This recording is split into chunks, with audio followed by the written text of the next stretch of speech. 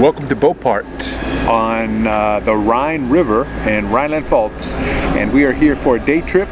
This is a historic old town. It was originally a Roman fort, and now it's full of half-timbered, beautiful houses from the Middle Ages. It has a very historic church that was built on top of a old Roman bathhouse.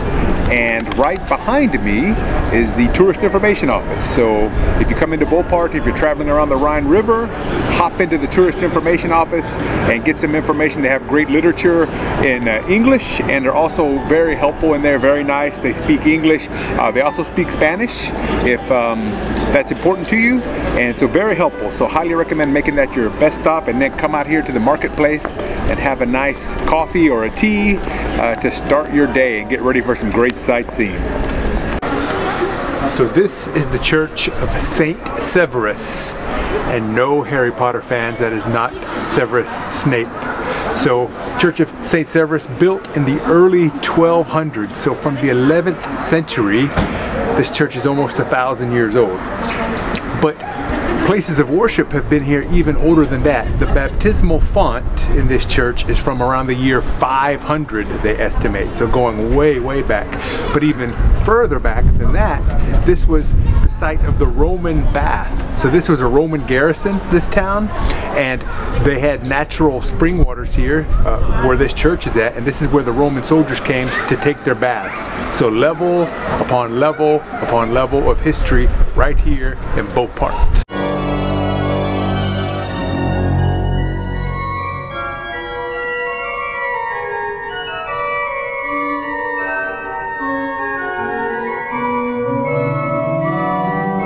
So if you're in Boppard and the St. Severus Church is open, you have to go inside. Inside it is, it's incredible. Great example of late Romanesque architecture. The artwork is just out of this world, and we were lucky enough earlier when we went in, we were treated to an organ concert, totally free. The organist was in there playing, and it was phenomenal. So the art inside and the music inside are just really, really great. So you have to go check out St. Severus Church in Boppard.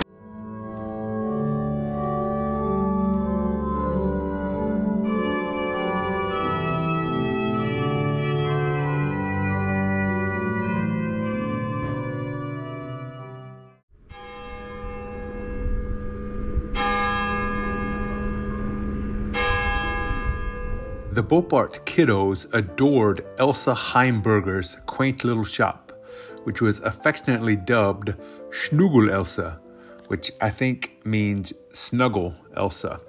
So the shop operated from 1909 until 1994, and this vintage store was brimming with oversized jars, bursting with all sorts of sugary delights, offering treats for just a few pennies. Fast forward to today, and Heimberger's historic house, which is one of Boppard's oldest half-timbered buildings, has transformed into a charming restaurant.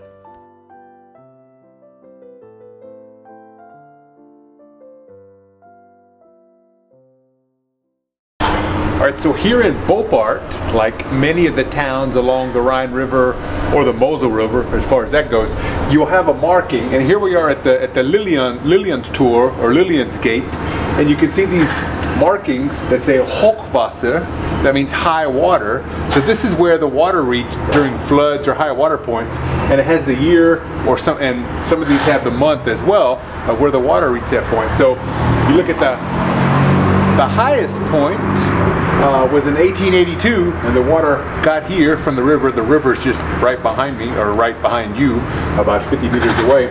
And so March 1988, December 1993, I think, and so on and so forth. So they mark when it floods. You can see the high water points along these villages.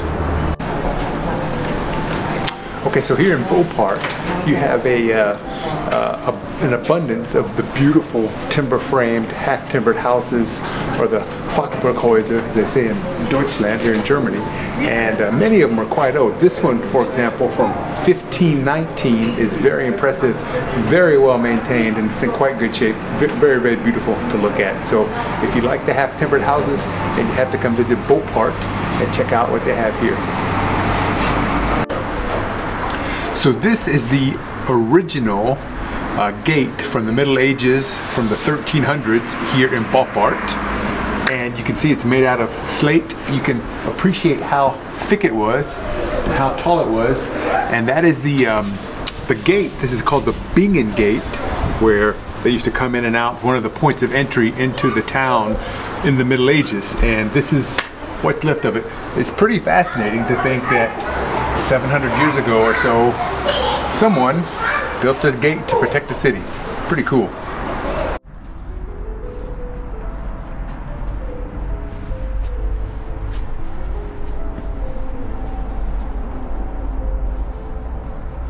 Welcome to ancient Rome in 2024, and this is the best preserved Roman fortification in Germany, here in Boppard.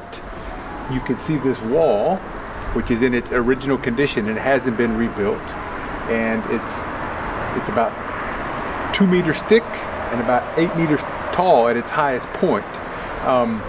So they unearthed this, and it's from the 4th century AD, and here in this grassy area where I'm standing, it was continuously used. So after the Romans left, and then it fell into disrepair, and in the Middle Ages it was put back into use. So this was a graveyard, and they found graves in this area from the 7th century AD.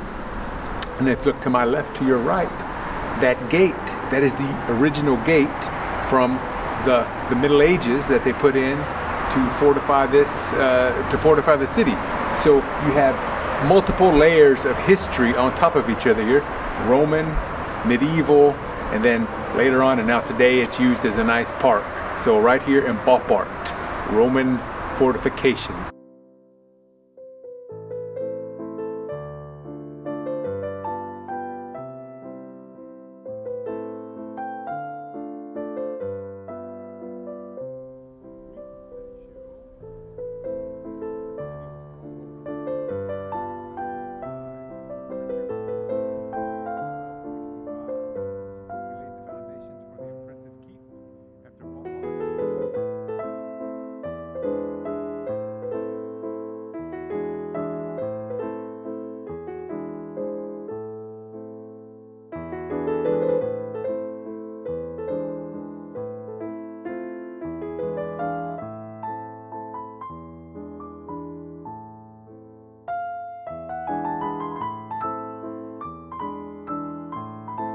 Okay, so when you come to Boppard, I recommend you come to the tourist information office. They're very nice in there. They have a lot of information. And we got this handy tour guide and map that was basically a walking tour of the city that took you to every place of interest and gave you a great deal of information on what you were looking at. So very, very handy, totally free as well. So I highly recommend you visiting the tourist information office here in Boppard.